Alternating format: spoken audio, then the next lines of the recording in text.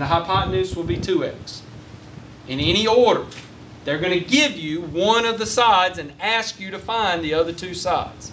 You have to have the formula memorized. You cannot use the Pythagorean theorem. Why not? Because they're only giving you how many sides? One. They're only giving you one side. They gave you two. Sure, a squared plus b squared equals c squared. Okay, questions? All right, let's do an example. You see me if I move over here? All right, so here we go. Oh, let me tell you the way I remember it. The way I remember this one has a root 3 is 30, 60, 90 are all multiples of what? If I take 30 and I multiply it by 3, I get 90. Okay, so that's how I remember that it's root 3. Like I said, it's not the best mnemonic device, but it may help some. All right, the easiest one, easy, is if they give you the 30-degree angle side. If they tell you that this side here is 8, then just like that, you ought to be able to tell me the answer, right? Because that's the easiest side. They gave you x. You didn't have to divide by 2. You didn't have to divide by root 3. They gave you the simplest term, x. So instantly, you ought to be able to tell me the hypotenuse, 16, very good. And instantly, you ought to be able to tell me the 60-degree side would be what? 8 times root 3. Now raise your hand if you have no idea where those numbers came from. Okay, good. We're on the right track. All right. This is 30. It's the side opposite of this. It's like this. There's 8. I moved the triangle around because every triangle is going to be a little different. Yeah, but I don't see how you got 8 out of 30. Oh, I made it up. It could have been anything. I could have put a 17 or 29 or anything. I just made that up. Okay. Good question. So if this one's 8, now you see that this has to be 16 and this has to be 8 root 3. But if they don't give you anything, you can't do it. Duh. Hey, I think it was a great question because I was kind of confused about the same thing. I appreciate that. Really? I mean, like, because you never know, like, you could do something with the angles or something. I don't know. Yeah, we're totally learning about that right now. All right. Instead of the 30-degree angle side, they're going to make it a little bit harder. And what are they going to give you? Not the 60 yet. That's the hardest one. What are they going to give you instead? They're going to give you the hypotenuse. And they're going to tell you that this amount here is 18. We'll say 18. If the hypotenuse is 18, I'm just putting letters here so you can tell me. Which is going to be easier? Can you tell me x or can you tell me y? Which one do you know? Where's the relationship? I erased the rule. But the relationship from the hypotenuse is always to the 30-degree angle side. So if this one is 18, then y has to be how much? Has to be half as big as 9. Right? This one's 2x and this one's x. Does that make sense? I know these letters are confusing. I'm going to use a and b. How about that? If that one's 2x, then that one's x. Now that I know that this one's 9, can I work forwards and tell me what the side opposite the 60 degree is going to be? 9 root 3. Very good. 9 root 3. This one is x root 3. This one is x. This one is 2x. Are you starting to see the pattern? Okay. This one was easy. This one was a little harder. You had to work backwards. One step. Okay, questions? All right, what's going to be the hardest? If it gives you the 60. That's right. If it gives you the 60, that's the hardest type that they can give you. All right, let's do one now. I hope you're writing these examples down.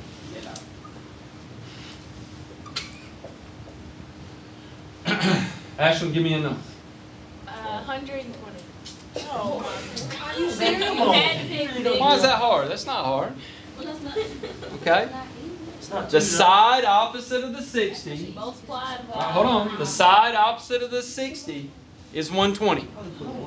How do I go backwards? Please be quiet.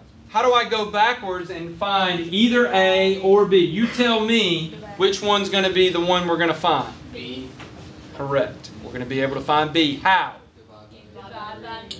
Excellent. Exactly right. If this one is what they gave us, and we're trying to go backwards and tell x, what is the relationship between x root 3 and x? How do I get them to be the same? I divide by root 3 and it cancels out. So I'm going to take 120 and I'm going to say divide it by root 3 and that's going to equal that side opposite of the 30. What is 120 divided by root 3 going to give me? Well, I got to multiply by root 3 over root 3. and I get 120 root 3 all over 3, and y'all are exactly right, 40 root 3. I'm almost there. Right? I figured that out, that that side is 40 root 3. If I wasn't sure, I could take that and multiply by root 3, and I better get 120. And I do. I'm almost there. I got to finish out. How do I go from this side, the side opposite the 30, to the hypotenuse? Now I'm working forwards. I double it. I multiply times 2. What is 40 root 3 times 2? 80. 80 root 3. 80 root 3. Questions? Any questions? Anybody have trouble with that? All right. What made this problem harder? You gave it. You have to do too much work. You're exactly right. They gave you the 60-degree angle side. You want to see one more of those? Yes. All right. I'll leave this one up. I'll leave that one up there. All right. Here we go. 60 and 30 and right in. If I'm doing this problem and working this out, all I want to know is what did they give you and what is it? If I'm looking at this, it's a 30, I would describe it. I would say, Coach Collins, that's a 30, 60, 90 triangle, and they gave you the 60-degree side. They told you that the 60-degree side was 9, right? How do you know that? Well, it's opposite. It matches up with the 60-degree angle side. So if this one's 9, can I find A or can I find B? B. Why B? Because it's opposite the 30. I want to save the hypotenuse for the last. Do that last. So you're So- always going in clock. I can't really say that because I could flip this over and it would be going in the other direction. So I can't really say you always go in this direction. I can say this.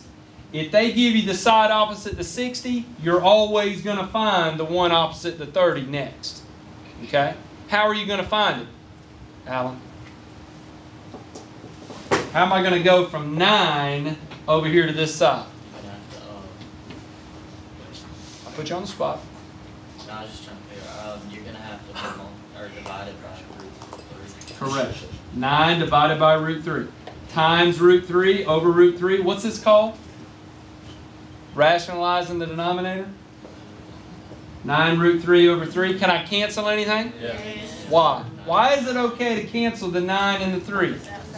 Outside the radical. Very good. And my answer is 3 root 3. So this side here is 3 root 3. You with me? All right. Now, I've got this side. How do I double it to find the, I told you, how do I get the hypotenuse? I double it and I get what? 6 root 3. I double it and get 6 root 3. Kind of told you the answer. Questions? All right, hit stop for a second.